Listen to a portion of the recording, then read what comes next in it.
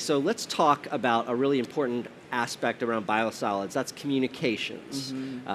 This is a big issue these days. Why is communicating about biosolids so important?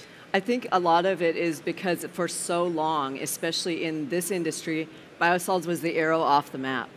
It was the thing that you just discarded, not even just at home, but in the industry. You can look at charts, we've all seen them, and there's just an arrow going off the map. And it's not going nowhere, it's going somewhere. And we need to recognize that and really maximize the potential of biosolids and connect people to that so that they know that they're a part of it. So a lot of people in communities don't realize that this resource is out there, that it's being used, that it's helping their local farms, their local gardens, helping fight climate change, all those benefits. They're not aware of it. And then there's also some questions out there about biosolids and what might be in them and all that. So that's why this communications is important. Yeah, and I think that the funny thing about biosolids is that it's always to me felt like an underdog in the recovered resource suite, because you have reclaimed water, you have energy recovery, and then you have biosolids that a lot of people don't want to talk about, and it's something that bonds us all, right? Everybody does it. It's something that can be a common ground for us, and we really need to maximize that and talk about it that way. I also think that with communication and biosolids, that little symbiotic relationship is that we need to talk about it in a way that makes it personal.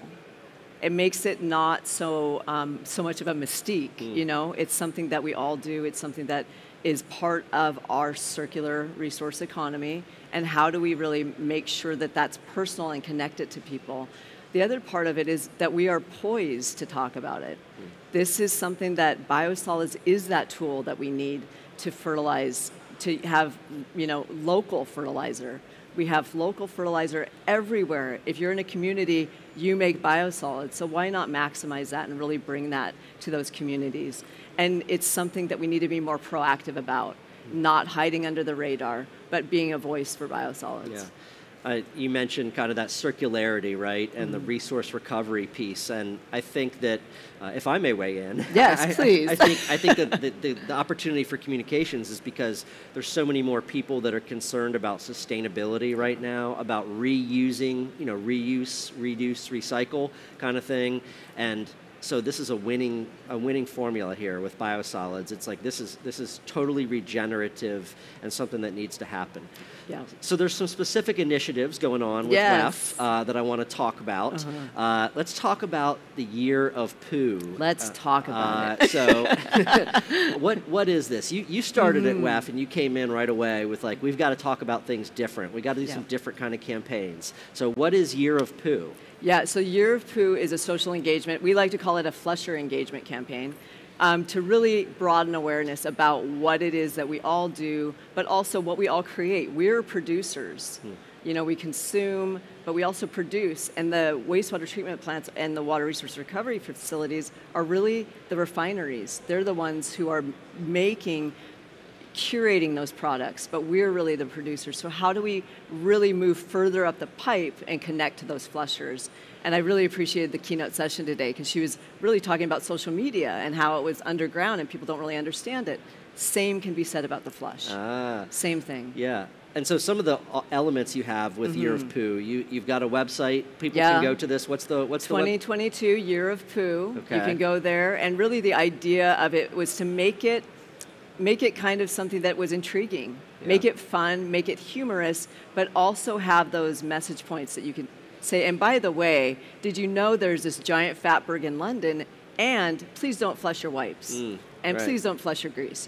So making it fun, making it a connection, but also bringing people into the story, because this is a fascinating story to tell. So fun fecal facts, we have those there every week. We also every Friday have a Friday Flush, so we have an interview that we do with people in our sector, outside of our sector, featuring why they have in their career some way that poo is involved and how they made poo a part of their repertoire.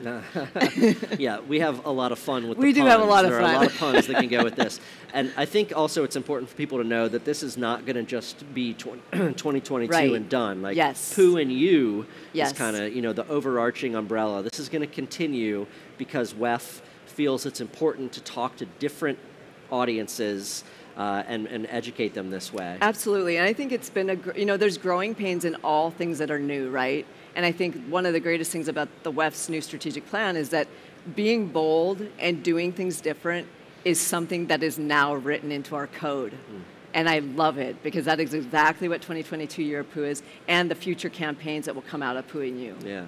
So we're here in October, and I think there's something exciting that's going to be happening in November. Yeah. Another different way to reach out to the public about biosolids and their benefits. What's happening in November? So in November, we have partnered with PBS Viewpoint, and the host is Dennis Quaid, who many probably know that name. He is the host of it, and these are short little snippets that are typically about industry or about companies. But really what we wanted to do is kind of flip that a little bit. We wanted to flip that narrative and say, WEF is wonderful, we love WEF, we know WEF, but let's make it more about biosolids and the story of biosolids and really elevate that story. So we did film a PBS special feature for biosolids that will be coming out in November. We're so excited, and it features the Water Resource Recovery Facility, it features gardeners, farmers, and nonprofits that are protecting ocean resources, WEF as well. So it's going to be a really nice story to tell and to get it out into the world beyond our echo chamber. Yeah, and so that will air in like 100 markets around the country, so hopefully people can see that way. But also, we will be able to feature it on our website, wef.org. So if people don't catch it watching PBS, they can definitely come see this 5 to 6 minute special. Yeah. And it's really aimed at the public on explaining what these are, why they're beneficial. Right. And let me ask you, what's the call to action there? If people learn, this is what biosolids are, they're good for all these reasons, what should people do then? I think, and you were there, and I think that this story tells it great. The production crew that was there with us, touring the DC water plant, they, coming in, were apprehensive. They had no idea where they were and what they were going to see, and they looked a little nervous. But as they went through the tour, right, their eyes just brightened. They're like, I had no idea it was this scale. I didn't know this is what happened. So the call to action is find out what happens after you flush and own it. A lot of this is moving beyond just communication. It's about engagement and making that connection to people really real and really something that resonates with them. So find out where it goes. What do they do with it in your community? And support the programs to make sure that they can sustain and that as long as you flush, this is going to keep happening. Right. Just to divert our conversation a little bit on that point, if we stop reusing biosolids in these beneficial ways, on farms, on gardens, on reclaimed land, whatever it might be, what happens then? This is the thing, right? As long as it flushes, it's always going to be there. There's 5.8 million dry tons in the United States alone. 5.8 million. And we estimate that us personally contribute about 37 pounds a year to that total. So this is not something that is a drop in the bucket, right? It's actually significant. So the other alternatives are landfilling, which we know is not sustainable. Those are filling up. And incineration is another option, but people now those regulations are getting more strict as well. So we need to figure out a way to make this sustainable. Make it not just sustainable, but something that communities thrive and care about and want to have. Another piece that WEF put out a little bit ago, but is out there, is a biosolids communications toolkit. Right. What is this? Who should use it? So the idea behind the toolkit was to really take all the knowledge from the sector and say what has worked when you communicate, what hasn't worked, what ideas do you have? Is there a template that you can just give us to, kind of curate for our agency? So it's really kind of a boiler template of ideas, but also, you know, templates that you can just use out of your agency, and best practices and case studies. So really trying to give the water utilities, wastewater utilities, a tool that they can use to really know what the message points should be. How should we talk human about this? That's the other part of it is, you know, our language, we can talk together and it makes sense, but when you're talking to just people in your community, when you say biosolids, the switch kind of goes off. Right. So how do you talk to them in a way that actually wants them to be engaged and want to like lean in and learn more? Yeah. So messaging and how to do that, but also how to really engage people and have tools for your agency to use. Yeah, I think, you know, utilities come in all sizes, and you know, communication staffs are often not the largest or most resourced, and so this is meant to be a great off-the-shelf kind of kit that you can use, like plug and play, as they say. It's got messages, it's got the language, it has a game plan, it has, hey, don't be overwhelmed with all the things you should do, start right here. And that was really the intent, was to get that out there and have folks use it. I want to ask you a little bit more about utilities and hesitancy to communicate around biosolids. How would you assess kind of that landscape right now? I think it's getting better. Okay. I do. I have hope. I'm an optimist, so I have hope.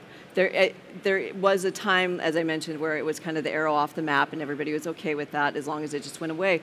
There's even, you know, people who say dispose, and you know, that's something that is not vernacular that we want to like move to, because we really want to talk about this in a way that you are creating something really powerful. And how cool is that you can make a resource that communities can use, that we can protect our soil, that we can sequester carbon, that we can grow crops. So I think that it's becoming an easier conversation to have, but it is still people coming out of their shell a little bit about it. And people, you know, biosolids are a target often for, and we've seen this play out with PFAS, with biosolids kind of being the target.